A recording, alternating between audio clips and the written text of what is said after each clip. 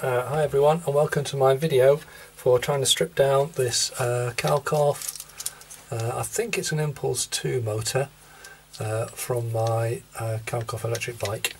I've had a go at, I've swapped one of these before for a new one. Now I've got another one that's died, so I thought I'd have a go at taking it apart to see if it can actually be repaired. So previous experience tells me this part is the motor. I don't think the motor's the problem. I think it's something to do with the gears and everything. So I'm going to start by seeing if I can separate the body down all of these. That's using a series of Torx. And I've got my Torx 20, well, that's Torx 15, Torx 25 I think I need for that.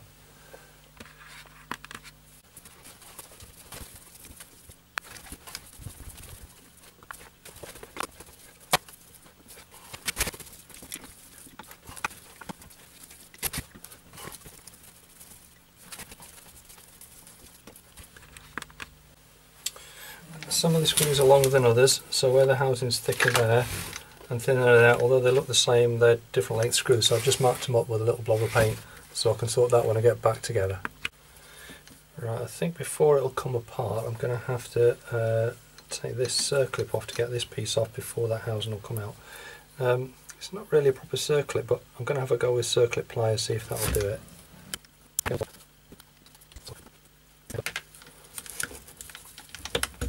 Okay, and that's coming off on the splines now, and I can see a bearing there. The problem I've had is that first of all I was just making a bit of a shushy noise as I was driving along and cycling along. I thought maybe it was a worn chain, replaced the worn chain, still no change. Oh, I've missed it. There's another one there, hold on. So yeah, changing the chain didn't do it. And then it started doing this banging, clacking, crunching, jumping thing, which I've heard about before in Kalkhoffs. Is that a short or a long one? That's maybe even different again. Anyway, do that separate. That's another short one. So that's why I thought I'd try and see if maybe it is a bearing. There is a bearing there. Right, does that want to come apart? Right, I think I'm going to use, as Haynes used to say, tap gently with a hide face mallet.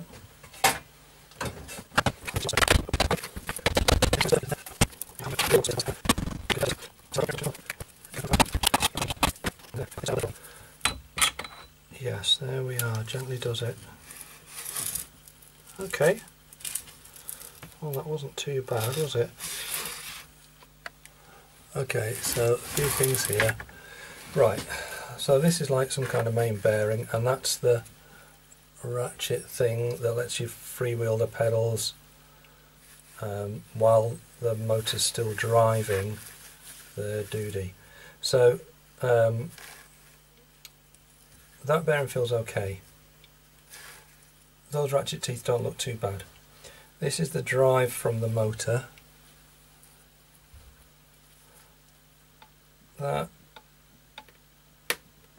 That's got some kind of ratchet on it as well, but I can't feel too much play in that, and I think that's not too bad.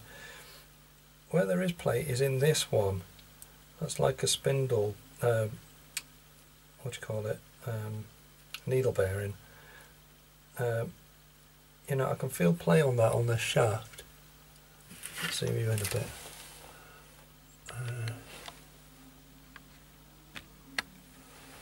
I can feel a bit of play on that on the shaft.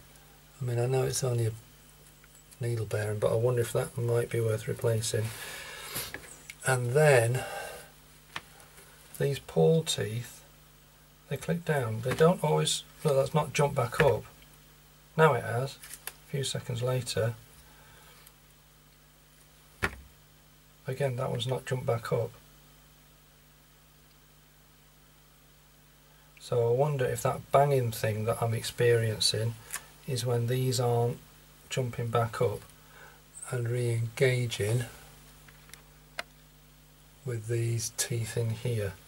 So I might explore that a bit further I guess that's some kind of a spring. Yeah, there's some clever spring clip thing there. It looks like it's there, just not enough oomph to make it jump up. Whether that's just because these have got a bit sticky, or the spring has lost some spring, or both. I'll have a look at that. I don't know if you can see this, but looking at the little pawl thing, can I get it to focus that close? It's not too clever. That's the bit that's supposed to bear, and it's not a great colour. And similar inside the thing where it runs, not a great colour. That's the spring clip that's come out, held them in. It's sort of alright, but not great. I might see if there's anything I can do about that. But certainly I could clean those slots, clean those bit on the pawl, lubricate them, maybe with something fairly light. It's in there, it's almost like the how zoomed in can I do it? So in here it's almost like, can you see that? It's almost like the grease has turned to glue. Maybe not a good thing. So it might be enough if I just give that a really good clean out on both the pawl and the bed there where it goes in, and see if that makes it move better.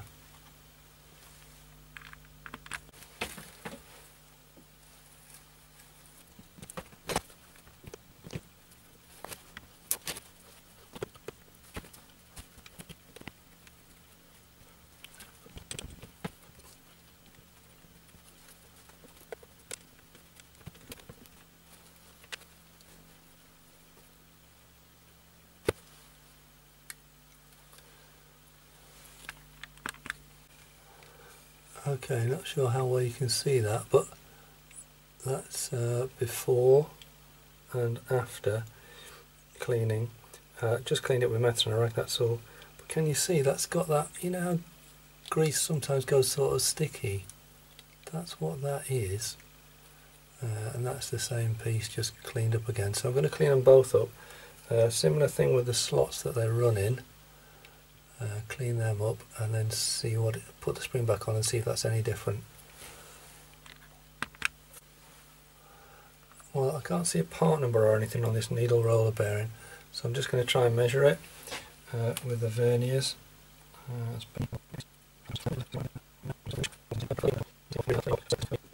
1721. Okay, so that's cleaned these slots and cleaned the little pawls. So I'm going to lubricate them, but rather than use grease again, I'm just going to give them a tiny dot of just ordinary engine oil. I mean, grease lasts longer, but this will probably last long enough for this job. I think it only needs about one drop. And I've also, let me do that. There we go.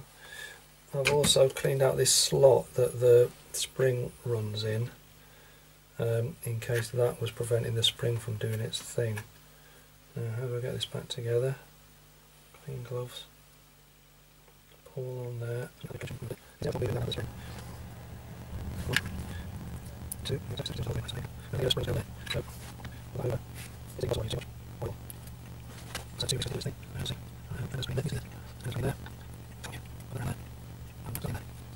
So now those two. Right, let's give it the test, see if it sits down. Well, that seems to be springing up quite nicely to me, straight away. Right, that's certainly a change from what we had before.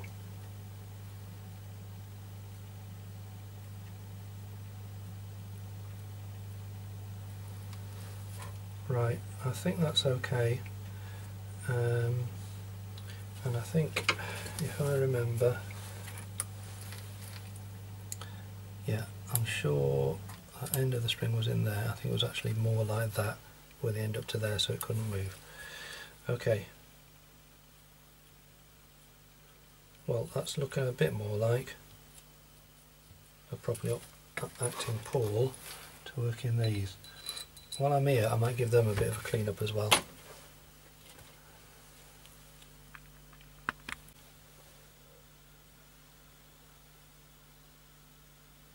Okay, well, the new bearing has arrived, so I'm going to put that onto the shaft.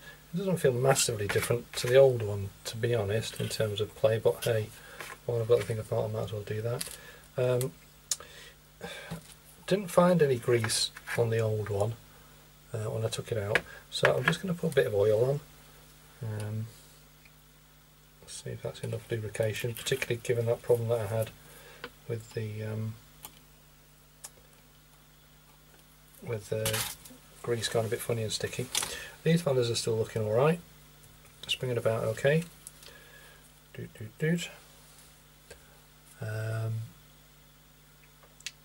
Okay, so it ought to be straightforward.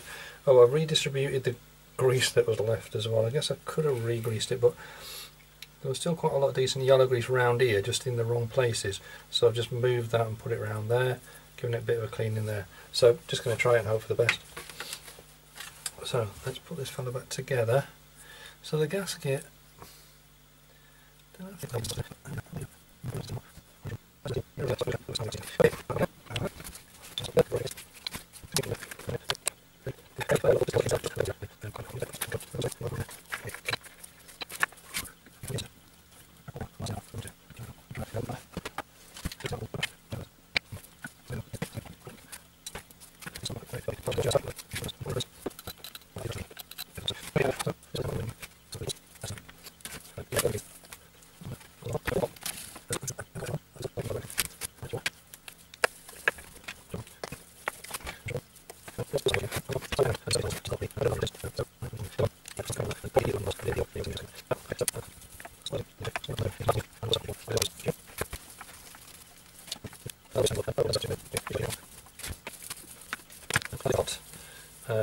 this motor has got a bigger number of connectors on it than the previous one I did.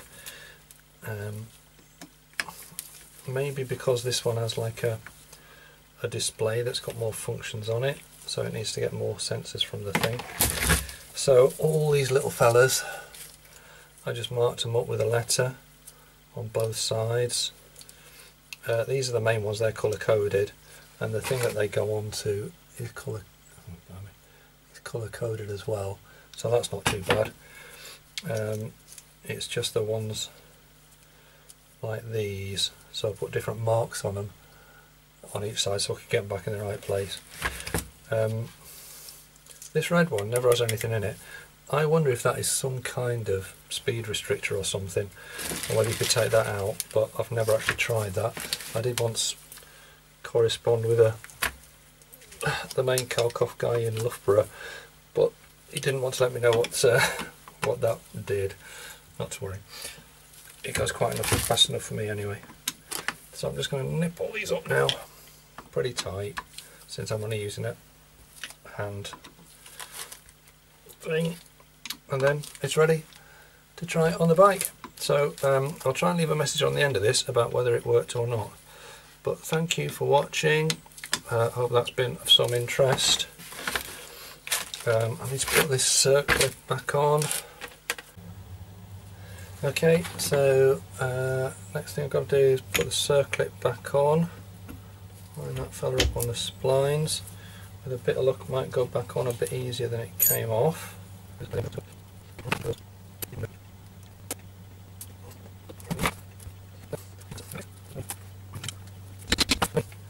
So that's on, and yeah, nice ratcheting sound,